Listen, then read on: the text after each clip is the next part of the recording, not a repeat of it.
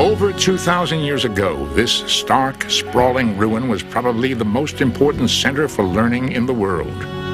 Here, men first figured out the size of the world and the number of stars in the sky.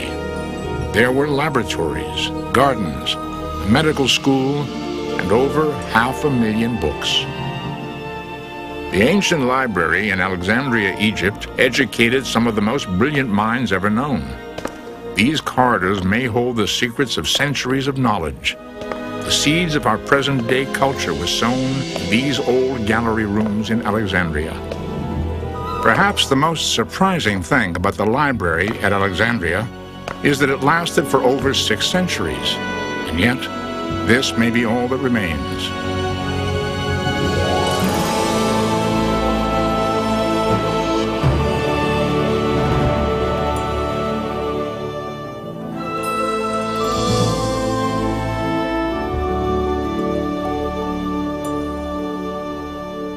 The founding of the library in Alexandria has been called the beginning of modern history. More than just a library, it was the first world research center. For hundreds of years, Alexandria invited dignitaries from around the world to study in its library halls. Resident scholars could live, eat, learn, and work with visitors who brought important new information to Alexandria.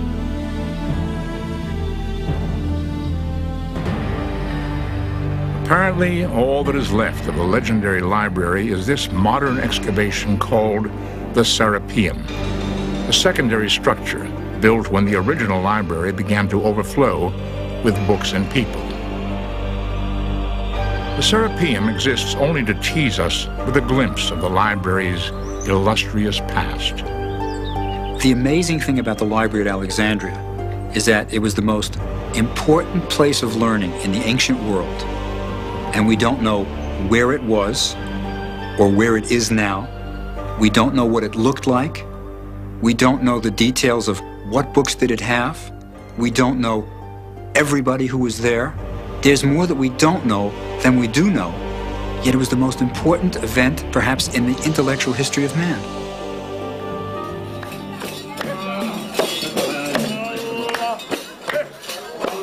Over 3 million people live in present-day Alexandria, mostly followers of the Islamic faith.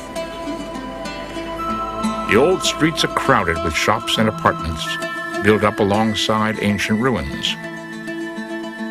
130 miles northwest of Cairo, Alexandria is Egypt's second largest city and home to her main port.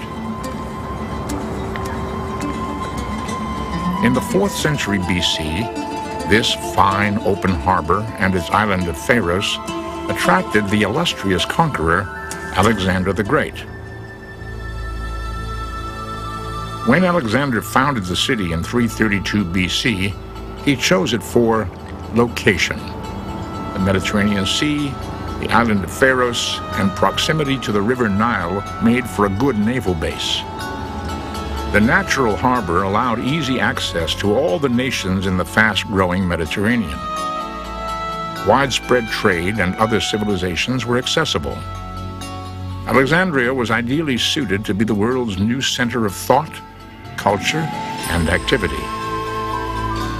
As Alexander the Great looked out into the empty harbor, what did he envision as the future for the city that would bear his name? And why would the warrior Alexander even care about a library?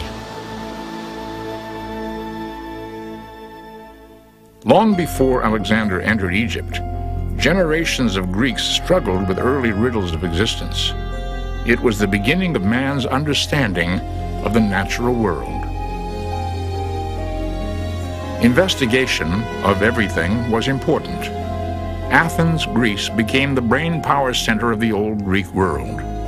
Conversation and debate were common pastimes. Public speaking produced public scholars who became celebrities.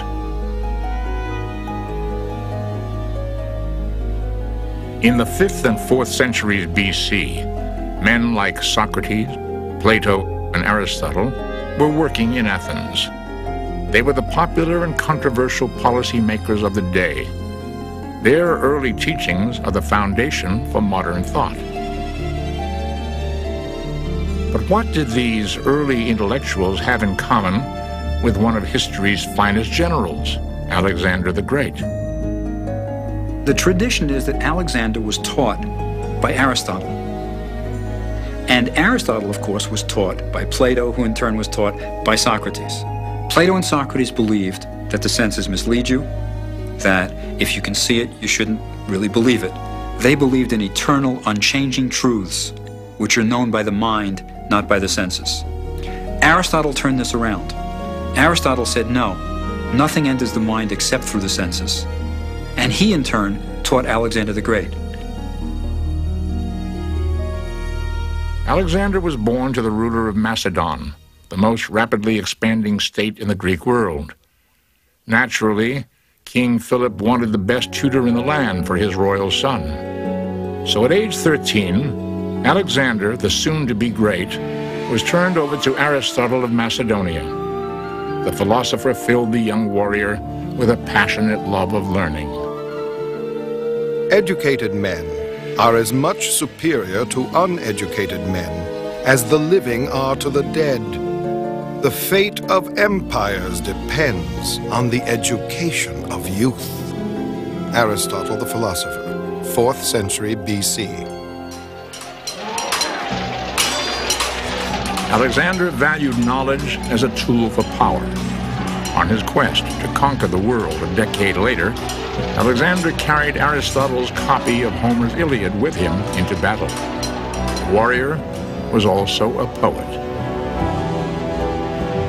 Working his massive Greek army across Asia to western India, the gifted young commander inspired admiration. His campaign to fend off Persian rule shot like a spear through the ancient world, winning Alexander the support of armies, kingdoms, and countries. In the fall of 332 BC, Alexander crossed into Egypt early in his world campaign. Egypt was then a Persian province.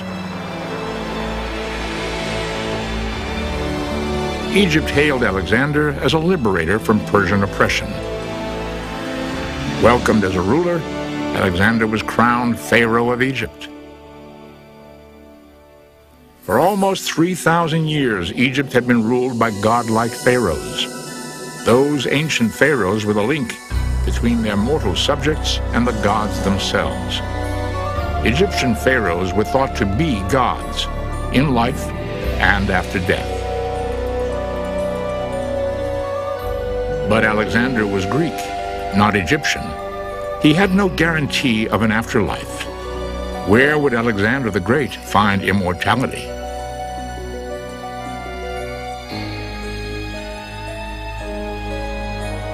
Deep into the desert at Siwa, Alexander sought the oracle of the Hidden One, the great Egyptian god Amun. Legend says Alexander had a mysterious secret. Was he the offspring not of mortal King Philip, but son of the god Amun himself? He went to Siwa and asked the oracle of god Amun if this was true. And in a dream, he saw that the god Amun embraced his mother. So this was an assurance, a confirmation of the claim. And then he asked his father, god Amun, if he would require him to do anything. And the answer came also in a dream. King, I am god Amun speaking to you. Go and found an illustrious city at the site of the island Pharos. He immediately carried this out. In the dream, the god Amun embraced Alexander's mother, while in reality Alexander embraced Egypt and founded Alexandria. In 332 BC, he decreed his city would be the source of learning in the known world, a cultural magnet drawing on talent from afar. At the heart of the city would be a teaching institute on which other empires could be built, a warehouse of science and literature. The library would be a self-contained universe of mental stimulation, Architects laid out the plans for the new city, while after only 6 months in Egypt, Alexander continued his aggressive adventures elsewhere. It seemed as though he would conquer the world, but in 323 BC, weakened by wounds and fever, possibly poisoned, Alexander the Great suddenly died. What would happen to his fair city? Would new rulers share Alexander's lust for knowledge? The library at Alexandria had yet to be built when his namesake died. Would the world ever see his vision?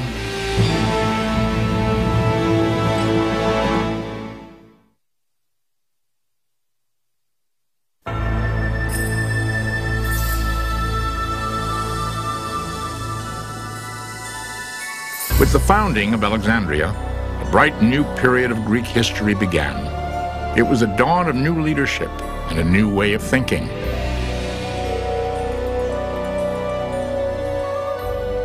When Alexander the Great died, his Egyptian kingdom was taken over by Ptolemy, Alexander's most trusted general, who would build the library Alexander envisioned. Ptolemy I started a dynasty, a series of kings from the same family, who would rule Egypt for almost 300 years. Ptolemy I made Alexandria the capital of Egypt. But still, the city faced powerful competition from ruler generals of other countries. They competed with one another in power, in wealth, and grandeur. One field of competition was culture. And Ptolemy wanted his city not to be only a capital of a powerful country, but a center of enlightenment, of knowledge, and of learning. The original Alexandrian citizens were local Egyptians, the Macedonian Guard, a large Jewish community, and streams of Greek immigrants. Thanks to Ptolemy, Alexandria immediately began to attract influential scholars from around the Greek world. Ptolemy I was a man of iron will and intelligence. He surrounded himself with a circle of important men, advanced in the fields of literature, philosophy, and science. The architect Demetrius of Phaleron helped Ptolemy lay plans for the new center. Bricks, broken temples, and battered sphinxes lay atop the only surviving portion of the ancient institution. The Serapeum, or daughter library, is thought to have been built inland from the main library and museum. But where was the main part of the structure located? The Library of Alexandria now offers more questions than it does answers. One of the great mysteries of the Library of Alexandria is where was it? Nobody's sure where it was. We think it was by the water, and that's a good bet for where it is now, under the water. We also don't know what it looked like. There are no contemporary accounts that really give a description of what the library was like. So we really wonder, what did the thing look like? Did it have 2 stories? Did it have 3 stories? Was it dark? Was it well lit? There are a lot of things we don't know about the library. The main library was probably built close to the harbor, in the royal Greek section of Alexandria. It was thought to be in or near the palace called the Bruteion, or museum. Its research was royally funded. Many local scholars were on the king's payroll. The Ptolemies were understandably proud of their library. There was a strong sense of obligation on the part of the Ptolemies to foster learning, which is quite remarkable in a way. It always is. When their real concerns were with power, security of the dynasty, and the problems of Egypt, which are immense.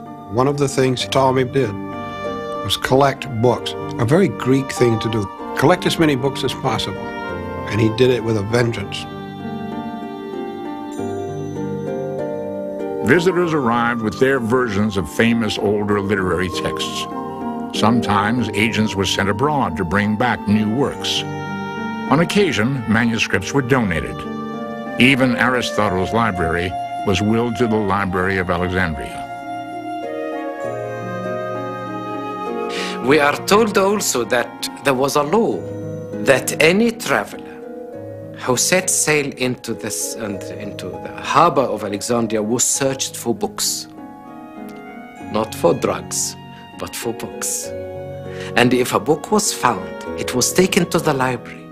If there was no copy of it, it was confiscated and the traveler was compensated. So they did wonderful things in order to acquire books. But the normal method of acquiring books was, of course, by purchasing them. And there were marts and markets for books. So in this way, Alexandria acquired the largest collection of books ever existed in antiquity. How many scrolls were eventually contained within the libraries at Alexandria? Ptolemy's goal was to have every existing written work in the Greek world and beyond. The secondary collection, located in the Serapeum alone, was said to hold 300,000 books. But over the course of history, the collection grew even larger. We don't know how many books there were. The best authority I know of says about 400, 500,000, which is an awfully big library by anybody's standards. But counting books is a very inexact science. Countless ancient manuscripts were not just stored away at the Alexandria Library. They were used as research and reference for other newer scholars. And priceless books were copied by local scribes and traded for books from other parts of the ancient world. Some of the most significant work in history could have been lost forever were it not for scrolls copied in Alexandria. The main significance of the library and the museum at Alexandria is that it did what a great library does. It disseminates knowledge. When you go in and take a book out of the library, you're performing one of the great basic cultural functions, and the library is doing its job. Each piece had to be cataloged, perhaps cross-referenced, and put away. Librarians had to be able to retrieve the works easily, and scores of new works were coming in all the time. Along with more material for the library came more visitors. Scholars were drawn to Alexandria, which in turn enhanced its reputation as a cutting-edge center for learning and knowledge. Herophilus, the anatomist, established an in-house medical school at the Bruchion. Before Alexandria, doctors used animals to research human anatomy. Long before anesthetized operations were performed, it was rumored that scientists in Alexandria operated directly on living men. No evidence for this charge exists, but Herophilus was among the first to perform medical examinations on humans after their death. The Greeks were prohibited from doing dissection by tradition. It was prohibited to cut the human body. It was almost a sacrilege for the Greeks. But on Egyptian soil, you had the tradition of the Egyptian embalmers, who for 3,000 years had been dissecting bodies. So at the medical school in Alexandria, for the first time, physicians could practice on human cadavers. And in Greece, in Athens, for example, there were physicians who often said, I wish I had studied at Alexandria because they could do human dissection. So the library at Alexandria was, in a sense, more free than any other place, especially the medical school, and this was an important feature of it. Besides literature and medicine, the Alexandrian research under the Ptolemies favored mathematics. The founder of geometry lived in Alexandria. Euclid published a textbook that replaced all previous efforts, and he also opened a school. The geometry you studied in grade school is, of course, from the Alexandria Library. Euclid, who codified the results of the basic theorems that others had made. And you will still see in an ordinary, everyday paperback Introduction to Geometry, the name of one of the men who worked and studied at the library. Little is known personally about Euclid, but one legend remains. When Euclid showed his new work to King Ptolemy, the king asked if there was an easier way to do geometry. Euclid was said to reply, "There is no royal road."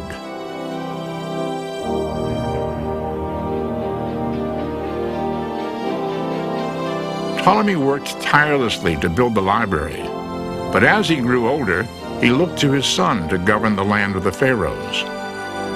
And when Ptolemy died in 283 BC, Ptolemy II became the sole ruler of Egypt. The great Ptolemaic dynasty would continue almost 300 years until Cleopatra's death. How would the Ptolemies leave their mark on the Library of Alexandria?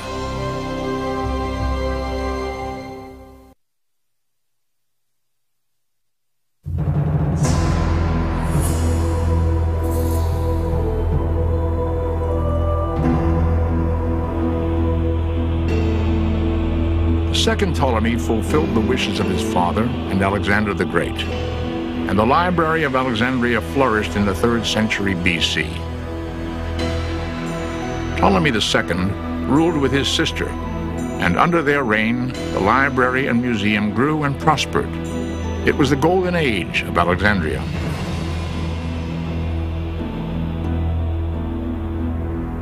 Besides expanding the library and museum, Ptolemy II built the last of the 7 wonders of the ancient world, a mammoth lighthouse on the island of Pharos.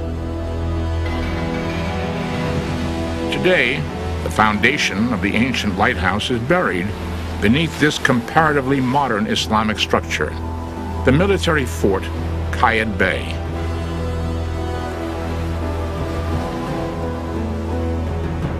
But in Ptolemaic times, travelers to Alexandria viewed the first architecturally designed lighthouse in history, a 3-tiered marvel of construction over 400 feet tall. It took vast amounts of fuel to fire up the lighthouse.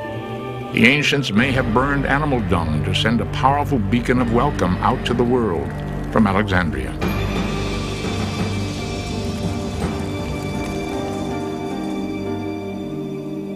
Sailors guided by the lighthouse were drawn into the library. What treasures would they find in its bounty of scrolls? The history of Egypt would be typical of the kind of thing that would be in the library. Histories and records and literature would be an example of the kind of records necessary for a scholar to do research with. The difficulty was, of course, that there were 2 languages involved, Egyptian and Greek, but the basic language of the libraries was almost completely Greek, for this was a Greek ruler, a Greek court, a Greek culture imposed on the incredibly old civilization of Egypt. The library was a storehouse for all types of literature. All the great Greek philosophers must have been represented, including the writings of Diogenes. Diogenes had been inspired by a young peasant to live in simplicity. Like the young man, Diogenes even discarded his drinking cup in favor of using just his hands. Diogenes then stripped himself of all worldly goods. He gathered a group of like-minded thinkers known as the Cynics, and documented their critical views of ancient Greek society. Diogenes believed that no man could be trusted. Legend tells us of his lifelong unsuccessful search for an honest man. Diogenes looked all over town in broad daylight with a lantern to prove his cynical point.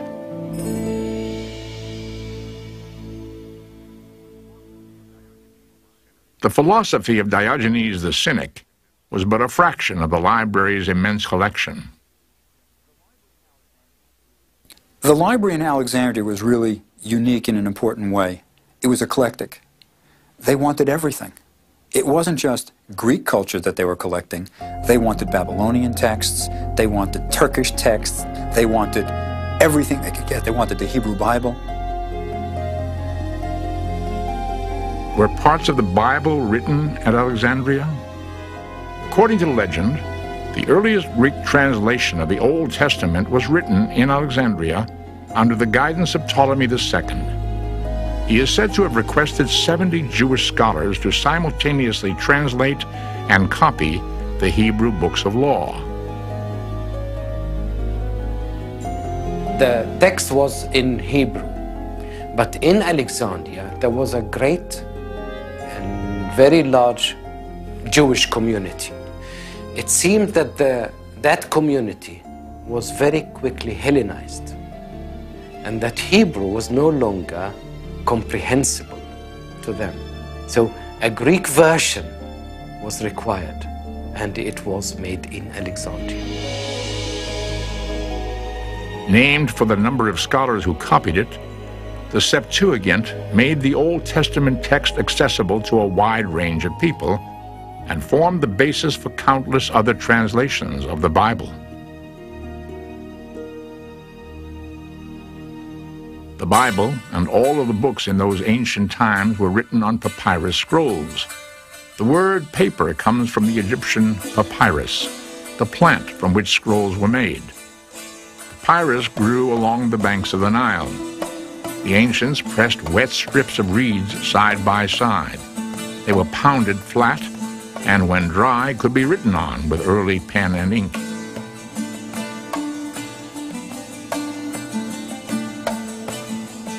It took a long time for a scribe to finish a book, and I don't think they looked on labor, of course, the way we do. We would go crazy trying to copy another book in longhand on papyrus, but it was a famous profession, and some scribes rose to be important people.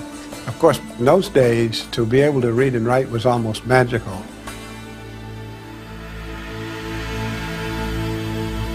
Astrology and astronomy were popular sciences throughout the existence of the library in Alexandria. Many ancients believed in the influence of the stars and planets on daily life. The belief was, of course, that as above, so below. What happened in the heavens influenced what was on Earth. So astrology was part of astronomy, and astronomers were astrologers, and astrologers were astronomers. In order to predict what happened on Earth, you had to accurately observe what happened above. In Alexandria, Aristarchus first figured out that the Earth revolves around a stationary sun. About 100 years later, Hipparchus was the first to chart over 1,000 individual stars. He even figured out the length of the solar year, correct to within 7 minutes. The library must have been an exciting place to be at. I mean, this was the closest you had to a government grant, where you could just do what you wanted to do and be supported. In the air was the sense that study everything for its own sake and just try to put everything together for figuring out the mysteries of the universe. Even as scholars in Alexandria solved the mysteries of the universe, the Romans were encroaching on the East. Would this royally funded oasis of knowledge survive in a rapidly changing world?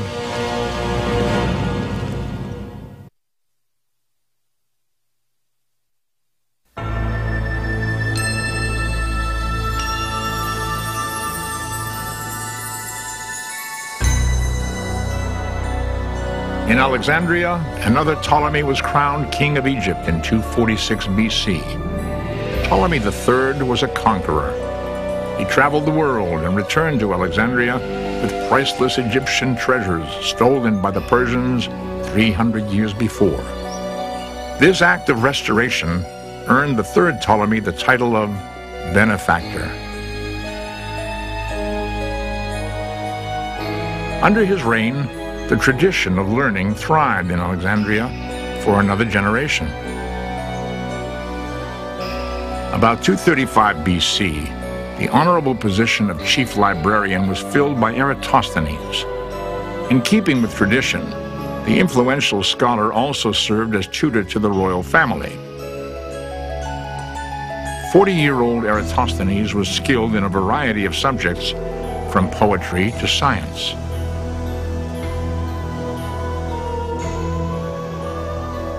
Eratosthenes is the first one to figure out the circumference of the Earth. Now, it's important to note, we were all taught in school that Columbus is the one who showed that the Earth was round. Educated Greeks knew that the Earth was round well before Columbus. Even in one of Socrates' dialogues, he says, "When we describe the Earth, we know that it's a sphere suspended in the heavens." So it was known that the Earth was round. The question is, how big was it?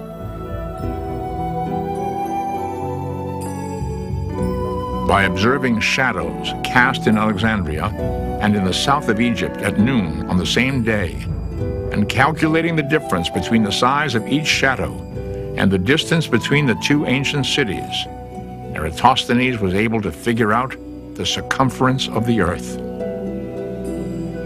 He said the Earth was 24,650 miles around. Amazingly, he was accurate to within roughly 200 miles.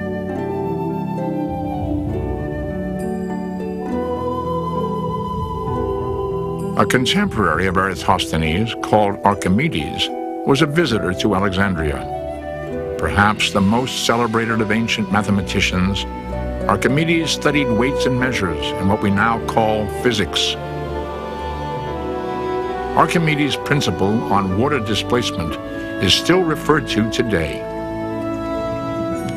On discovering this ancient clue to modern science, Archimedes is remembered for his cry of Eureka, meaning, "I have found it."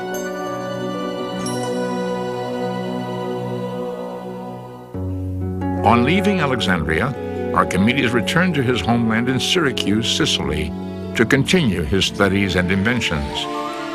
When Syracuse was conquered in 212 BC, Archimedes was killed by Roman soldiers.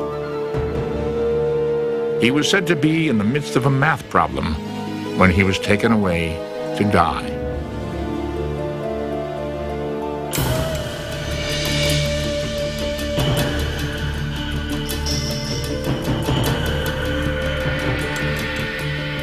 The library in Alexandria was thriving around 250 BC, while the rest of the world was making landmark strides as well.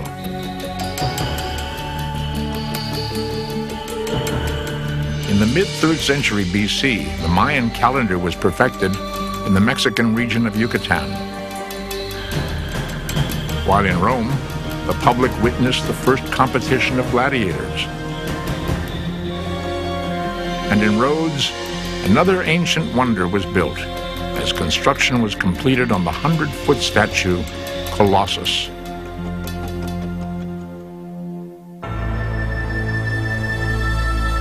At the height of its popularity, scores and scores of high-level minds came through Alexandria. But over time, the luster of the library began to fade. The reign of the 4th Ptolemy marked the beginning of the decline of the dynasty and of the library. Other world centers of knowledge emerged as replacements. Near the Aegean Sea, the library at Pergamum was a rival to Alexandria in culture and splendor. And as the influence of the Romans spread out through the world, even Egypt's great Ptolemaic dynasty came under the threat of Roman rule.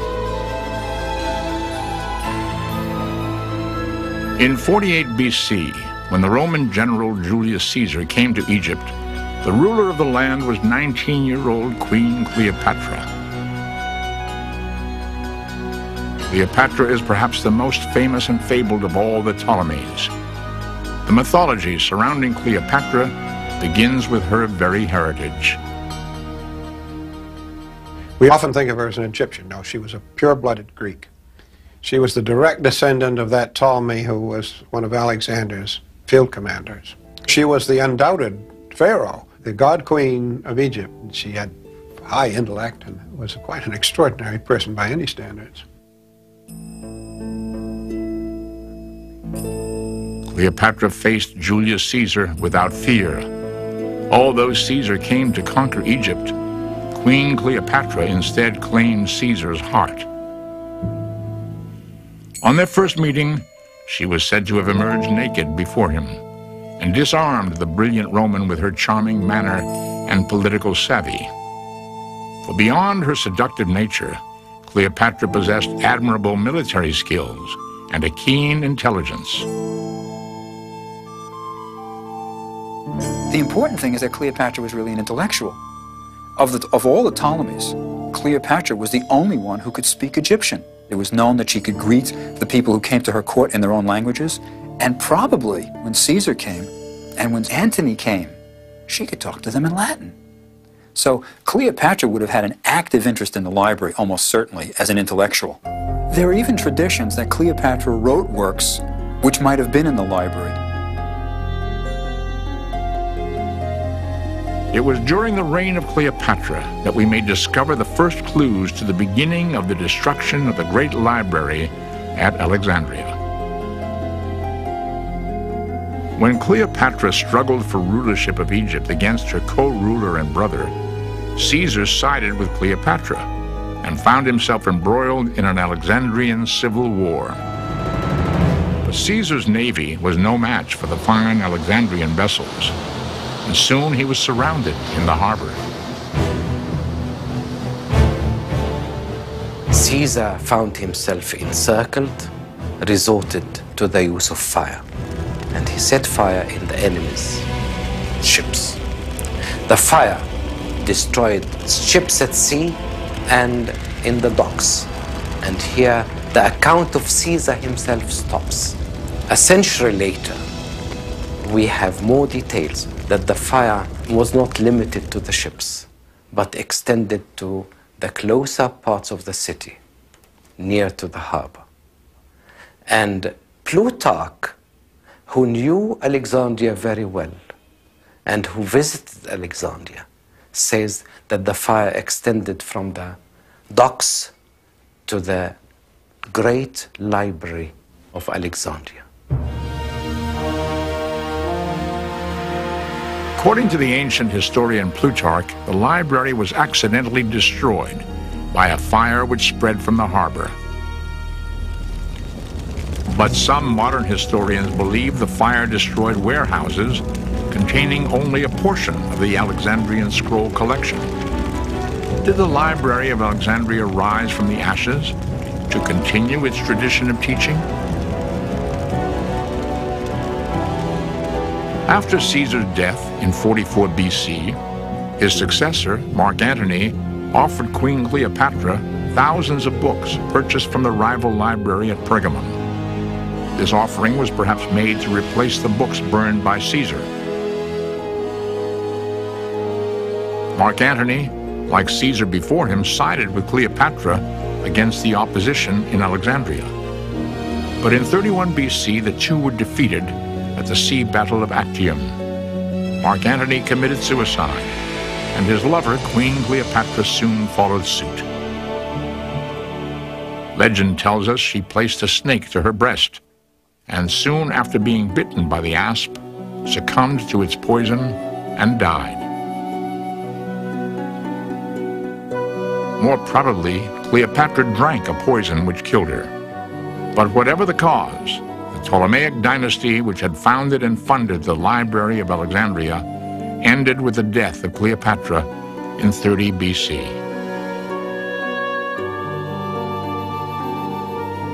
If civil war in Alexandria and the demise of a dynasty could not destroy the tremendous library, what could?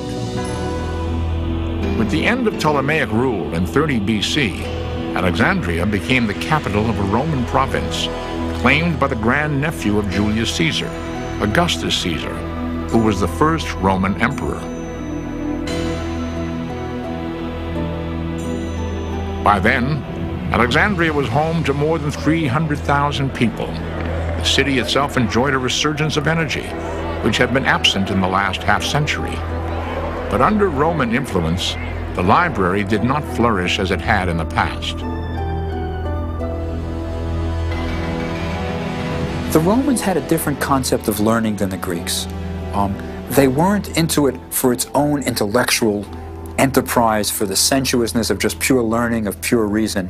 So the Romans, when they come in, they love the trappings, they like being mummified, they love the idea of immortality, but supporting the library is another thing. But still, the Library of Alexandria continued to produce scholars bent on discovery. Claudius Ptolemy, a Roman of Greek descent, was born around the end of the 1st century A.D. He was educated at the library and museum and published books on world geography and science. Using the work of Hipparchus before him, Claudius wrote volumes of works on astronomy and astrology. Claudius promoted the idea that the Earth was the center of the solar system. This became known as the Ptolemaic system of astronomy and was used up through the 16th century. I know that I am mortal and ephemeral, but when I scan the circling spirals of the stars, no longer do I touch Earth with my feet, but sit with Zeus himself and take my fill of the ambrosial food of the gods. Claudius Ptolemy.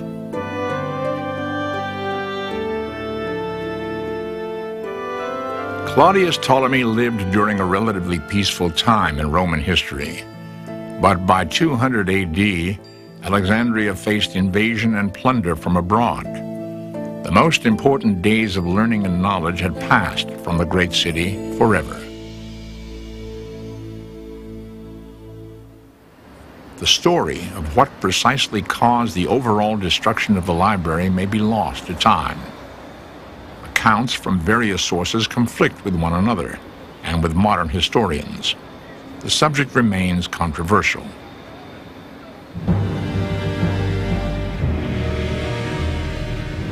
By 400 AD, paganism was outlawed, and Christianity prevailed as the official religion of the Roman Empire. The Emperor Theodosius ordered the destruction of all monuments and temples which did not honor Christianity. Pagan scholars were murdered in the streets, and during a time of constant ethnic confrontation and rebellion, the library may have been destroyed by the Christians.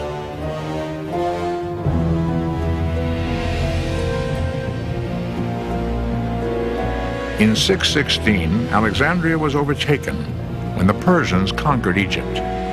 That same century then brought Arab conquest of the land of the pharaohs, and with it, the Islamic religion of Mohammed. Was this the point in history the library was finally destroyed? I think most people today who studied the problem would say that the real destruction came when the great Muslim army crossed the Delta, took and sacked the city. Alexandria surrendered to the Arabs, who decreed that if the library's contents contradicted the Islamic faith, the book should be destroyed. And if they supported the Islamic faith, the books were unnecessary and should be destroyed. Either way, legend tells us that the Arab rulers ordered all of the books in the Alexandrian collection to be burned.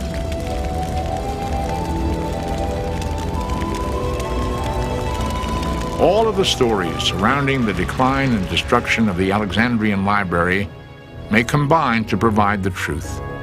Perhaps the great institution died by degrees. Caesar's fire here, the lack of funding there, the Christian Revolution, Muslim invasion, and finally, the coastal climate of the fine port city may have contributed to the loss of the largest collection of scrolls in antiquity. Whatever may have remained could have just disintegrated.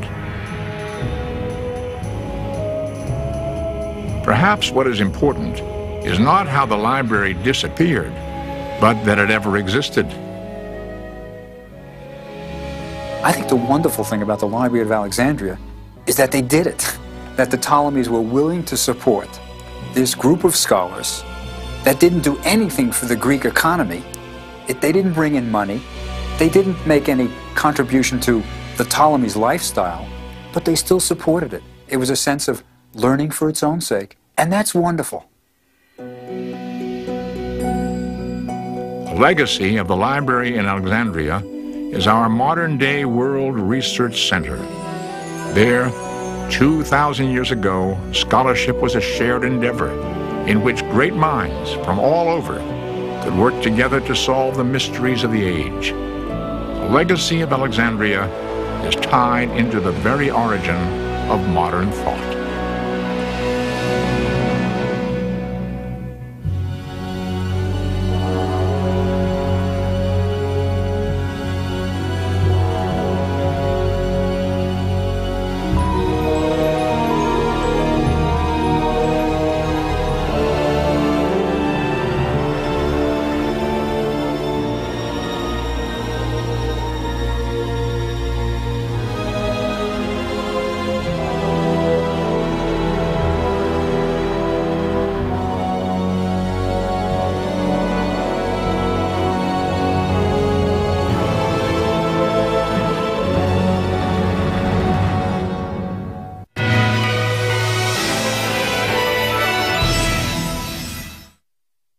Is, of course, from the Alexandria Library, Euclid, who codified the results of the basic theorems that others had made.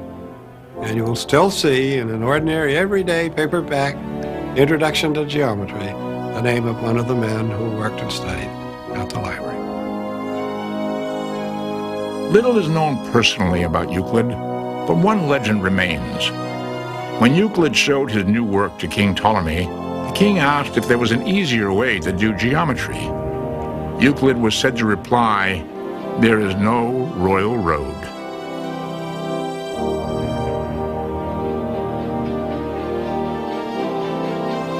Ptolemy worked tirelessly to build the library, but as he grew older, he looked to his son to govern the land of the pharaohs. And when Ptolemy died in 283 BC, Ptolemy II became the sole ruler of Egypt. The great Ptolemaic dynasty would continue almost 300 years until Cleopatra's death. How would the Ptolemies leave their mark on the Library of Alexandria?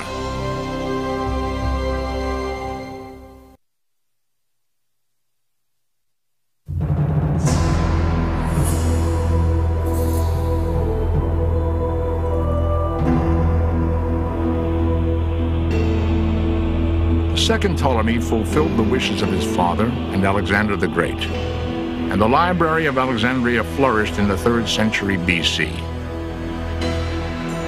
Ptolemy II ruled with his sister, and under their reign, the library and museum grew and prospered. It was the golden age of Alexandria.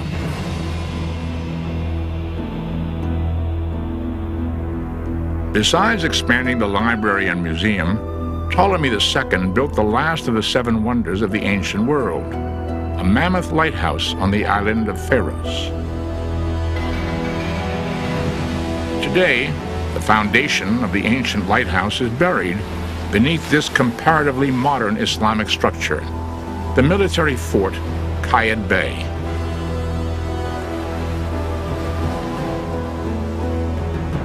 But in Ptolemaic times, travelers to Alexandria viewed the first architecturally designed lighthouse in history, a 3-tiered marvel of construction over 400 feet tall. It took vast amounts of fuel to fire up the lighthouse. The ancients may have burned animal dung to send a powerful beacon of welcome out to the world from Alexandria.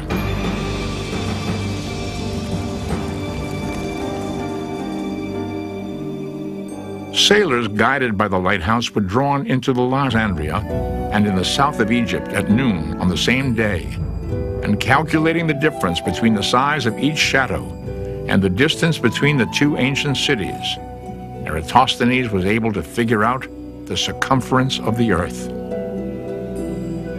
He said the earth was 24,650 miles around. Amazingly, he was accurate to within roughly 200 miles.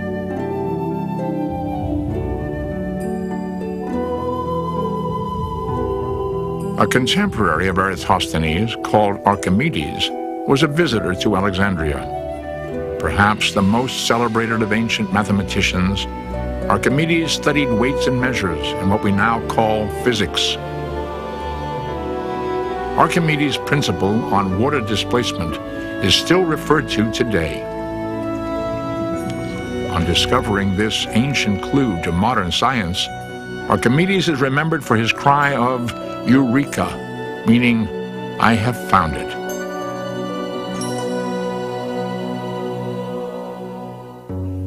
On leaving Alexandria, Archimedes returned to his homeland in Syracuse, Sicily, to continue his studies and inventions.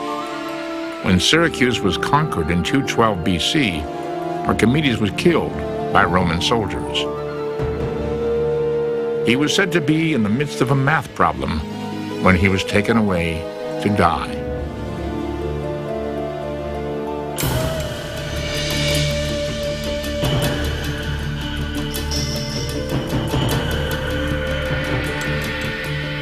The library in Alexandria was thriving around 250 BC, while the rest of the world was making landmark strides as well.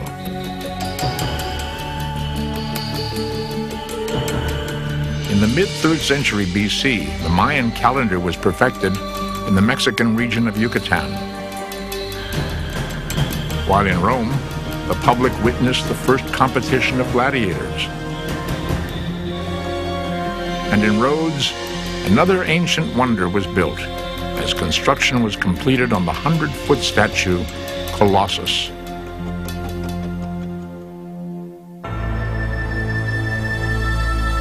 At the height of its popularity, scores and scores of high-level minds came through Alexandria. But over time, the luster of the library began to fade. The reign of the 4th Ptolemy marked the beginning of the decline of the dynasty and of the library. Other world centers of knowledge emerged as replacements. Near the Aegean Sea, the library at Pergamum was a rival to this offering was perhaps made to replace the books burned by Caesar. Mark Antony, like Caesar before him, sided with Cleopatra against the opposition in Alexandria. But in 31 BC, the two were defeated at the sea battle of Actium. Mark Antony committed suicide, and his lover, Queen Cleopatra, soon followed suit. Legend tells us she placed a snake to her breast, and soon after being bitten by the asp, succumbed to its poison and died. More probably, Cleopatra drank a poison which killed her. But whatever the cause, the Ptolemaic dynasty, which had founded and funded the Library of Alexandria, ended with the death of Cleopatra in 30 BC.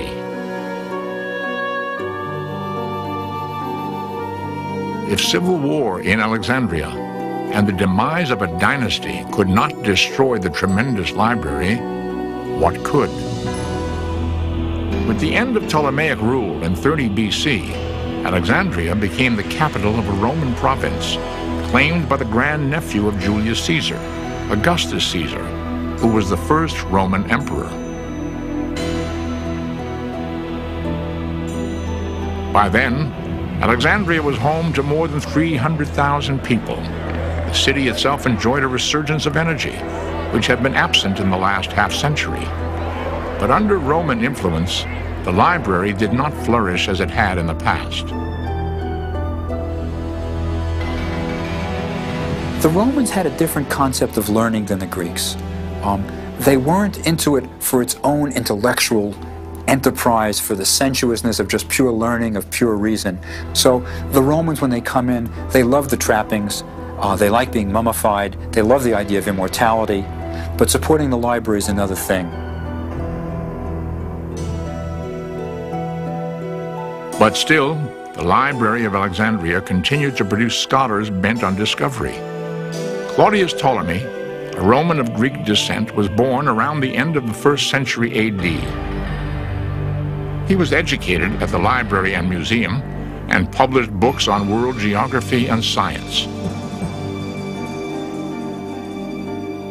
Using the work of Hipparchus before him, Claudius wrote volumes of works on astronomy and astrology. Claudius promoted the idea that the Earth was the center of the solar system. This became known as the Ptolemaic system of astronomy and was used up through the 16th century. I know that I am mortal and ephemeral, but when I scan the One of the great mysteries of the Library of Alexandria is where was it? Nobody's sure where it was. We think it was by the water, and that's a good bet for where it is now, under the water. We also don't know what it looked like. There are no contemporary accounts that really give a description of what the library was like. So we really wonder, what did the thing look like? Did it have 2 stories? Did it have 3 stories? Was it dark? Was it well lit? There are a lot of things we don't know about the library. The main library was probably built close to the harbor, in the Royal Greek section of Alexandria. It was thought to be in or near the palace called the Bruteion, or museum. Its research was royally funded. Many local scholars were on the king's payroll. The Ptolemies were understandably proud of their library. There was a strong sense of obligation on the part of the Ptolemies to foster learning, which is quite remarkable in a way. It always is. When their real concerns were with power, security of the dynasty, and the problems of Egypt, which are immense. One of the things Ptolemy did was collect books, a very Greek thing to do. Collect as many books as possible, and he did it with a vengeance. Visitors arrived with their versions of famous older literary texts. Sometimes agents were sent abroad to bring back new works. On occasion, manuscripts were donated. Even Aristotle's library was willed to the Library of Alexandria. We are told also that there was a law that any traveler who set sail into the harbor of Alexandria was searched for books. Not for drugs, but for books. And if a book was found, it was taken to the library. If there was no copy of it, it was confiscated and the traveler was compensated. So they did wonderful things in order to acquire books. But the normal method of acquiring books was, of course, by purchasing them. And there were marts and markets for books. So in this way, Alexandria acquired the largest collection of books ever existed in antiquity. How many scrolls were eventually contained within the libraries at Alexandria? Ptolemy's goal was to have every existing written work in the Greek world and beyond. The secondary collection, located in the Serapeum alone, was said to hold 300,000 books. But over the course... And Plutarch, who knew Alexandria very well and who visited Alexandria, says that the fire extended from the docks to the great library of Alexandria. According to the ancient historian Plutarch, the library was accidentally destroyed by a fire which spread from the harbor. But some modern historians believe the fire destroyed warehouses containing only a portion of the Alexandrian scroll collection. Did the Library of Alexandria rise from the ashes to continue its tradition of teaching? After Caesar's death in 44 BC, his successor, Mark Antony, offered Queen Cleopatra thousands of books purchased from the rival library at Pergamum. This offering was perhaps made to replace the books burned by Caesar. Mark Antony, like Caesar before him, sided with Cleopatra against the opposition in Alexandria. But in 31 BC, the two were defeated at the sea battle of Actium. Mark Antony committed suicide, and his lover, Queen Cleopatra, soon followed suit. Legend tells us she placed a snake to her breast, and soon after being bitten by the asp, succumbed to its poison and died. More probably, Cleopatra drank a poison which killed her. But whatever the cause, the Ptolemaic dynasty, which had founded and funded the Library of Alexandria, ended with the death of Cleopatra in 30 BC.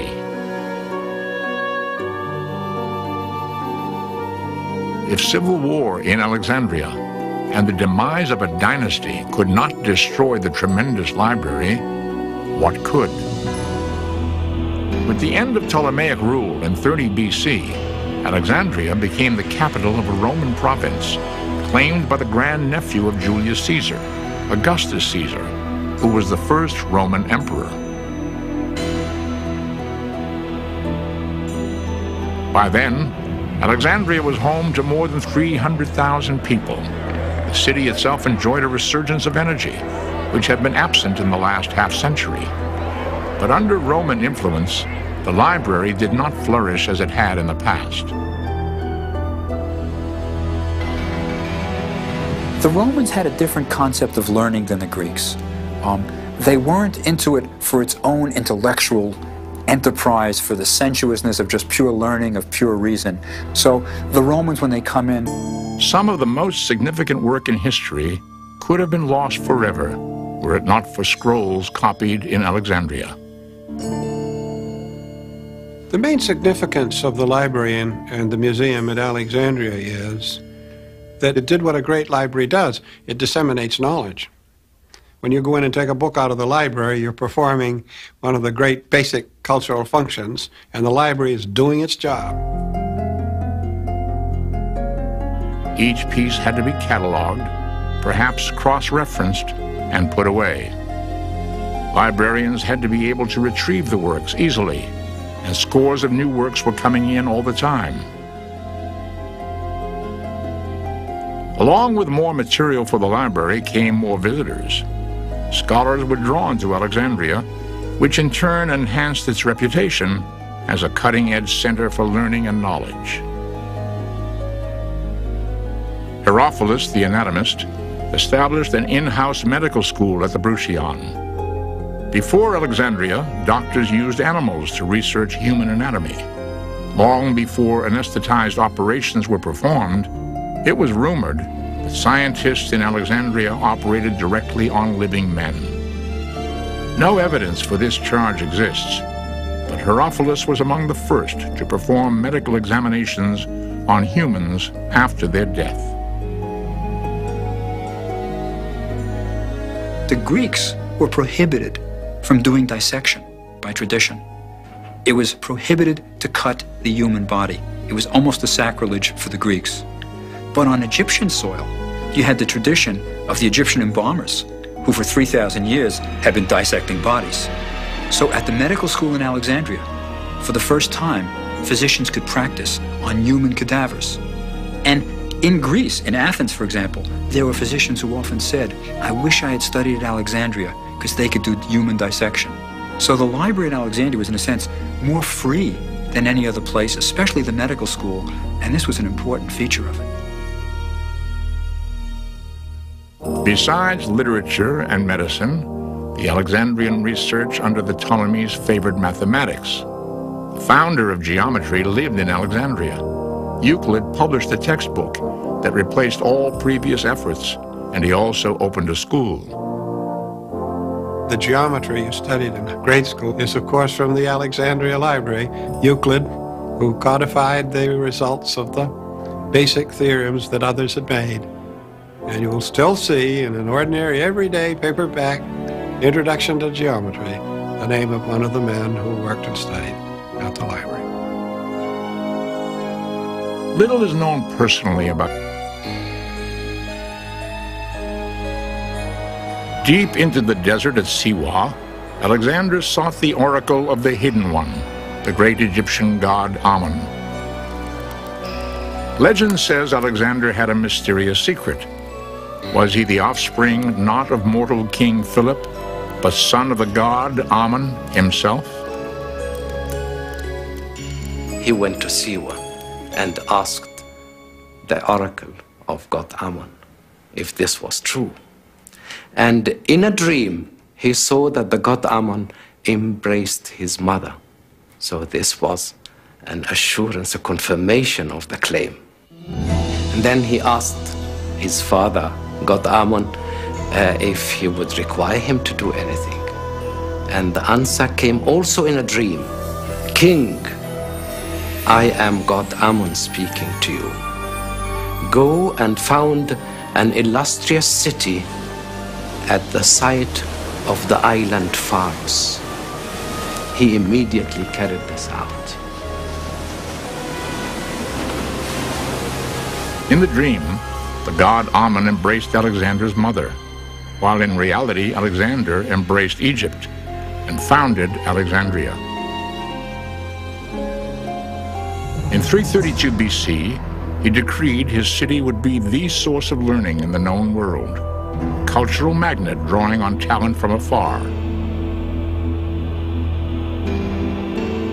At the heart of the city would be a teaching institute on which other empires could be built, a warehouse of science and literature. The library would be a self-contained universe of mental stimulation. Architects laid out the plans for the new city, while after only 6 months in Egypt, Alexander continued his aggressive adventures elsewhere. It seemed as though he would conquer the world, but in 323 BC, weakened by wounds and fever, possibly poisoned, Alexander the Great suddenly died.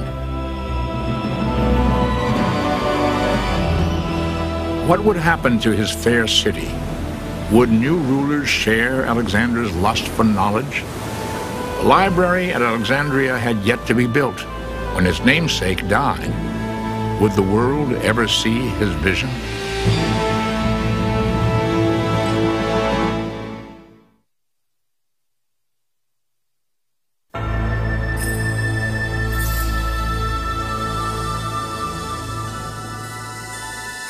With the founding of Alexandria, a bright new period of Greek history began.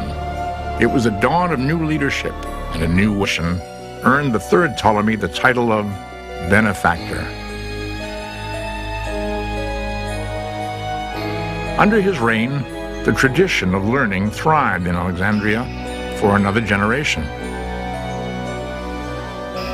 About 235 BC, the honorable position of chief librarian was filled by Eratosthenes. In keeping with tradition, the influential scholar also served as tutor to the royal family. 40-year-old Eratosthenes was skilled in a variety of subjects, from poetry to science.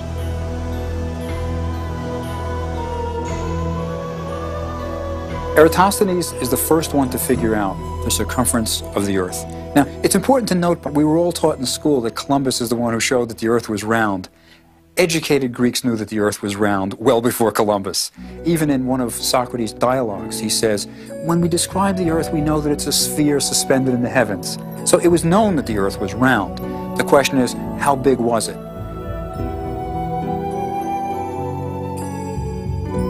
By observing shadows cast in Alexandria and in the south of Egypt at noon on the same day, and calculating the difference between the size of each shadow and the distance between the two ancient cities, Eratosthenes was able to figure out the circumference of the Earth. He said the Earth was 24,650 miles around.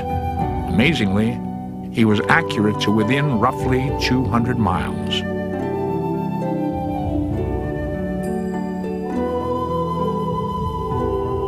A contemporary of Eratosthenes, called Archimedes, was a visitor to Alexandria. Perhaps the most celebrated of ancient mathematicians, Archimedes studied weights and measures in what we now call physics. Archimedes' principle on water displacement is still referred to today. On discovering this ancient clue to modern science, Archimedes is remembered for his cry of Eureka, meaning, I have found it.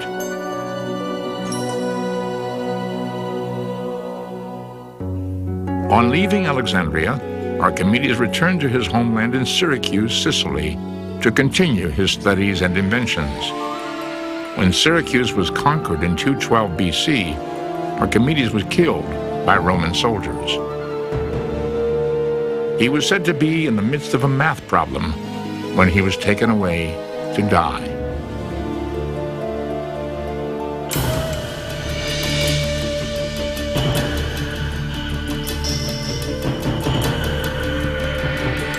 Aristotle's library was willed to the Library of Alexandria. We are told also that there was a law that any traveler who set sail into the harbor of Alexandria was searched for books. Not for drugs, but for books. And if a book was found, it was taken to the library. If there was no copy of it, it was confiscated and the traveler was compensated.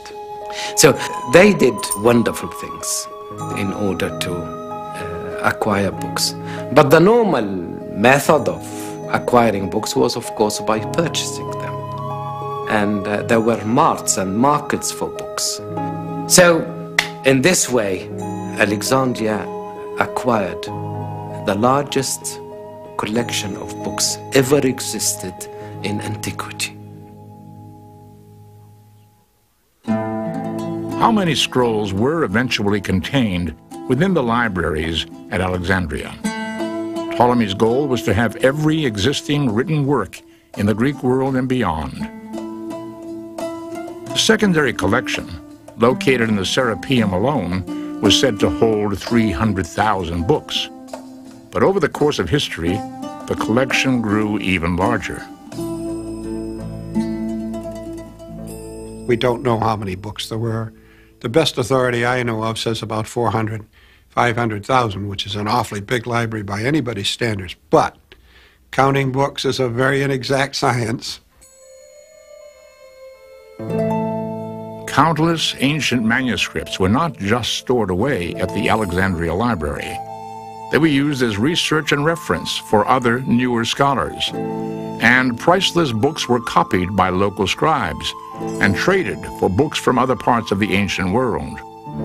Some of the most significant work in history could have been lost forever were it not for scrolls copied in Alexandria. The main significance of the library and the museum at Alexandria is that it did what a great library does. It disseminates knowledge. When you go in and take a book out of the library, you're performing one of the great basic cultural functions, and the library is doing its job.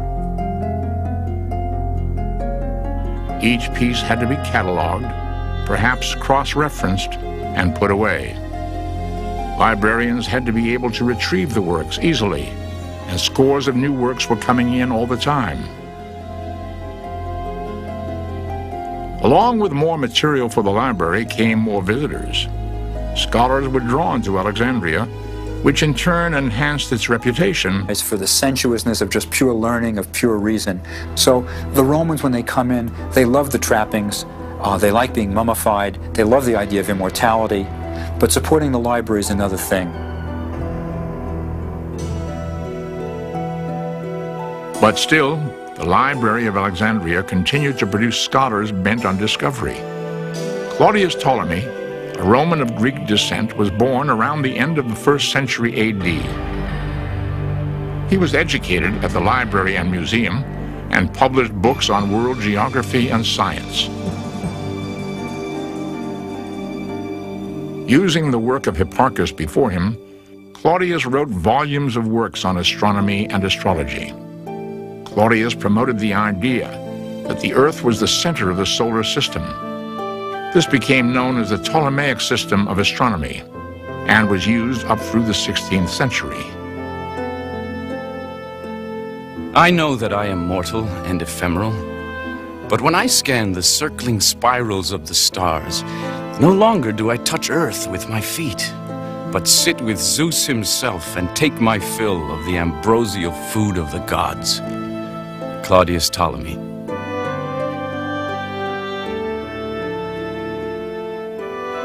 Claudius Ptolemy lived during a relatively peaceful time in Roman history.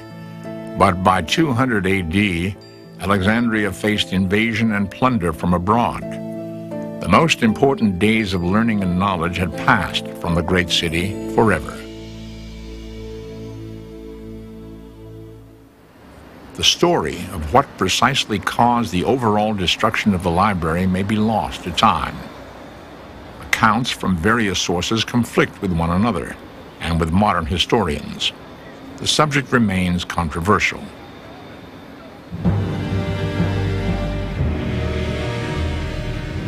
By 400 AD, paganism was outlawed, and Christianity prevailed as the official religion of the Roman Empire.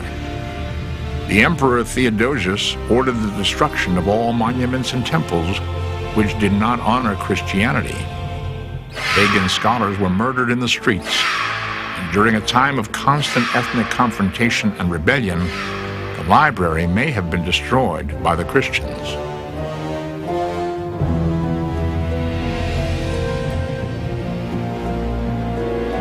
In 616, Alexandria was overtaken when the Persians conquered Egypt. That same century then brought Arab conquest of the land of the pharaohs, and with it, the Islamic religion of Mohammed. Was this the point in history the library was finally destroyed? In a way to die.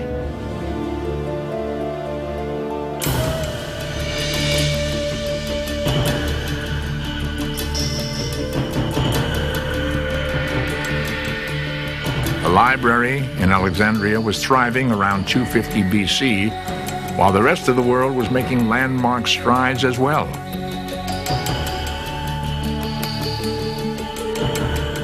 In the mid-3rd century BC, the Mayan calendar was perfected in the Mexican region of Yucatan. While in Rome, the public witnessed the first competition of gladiators. And in Rhodes, another ancient wonder was built, as construction was completed on the 100-foot statue, Colossus.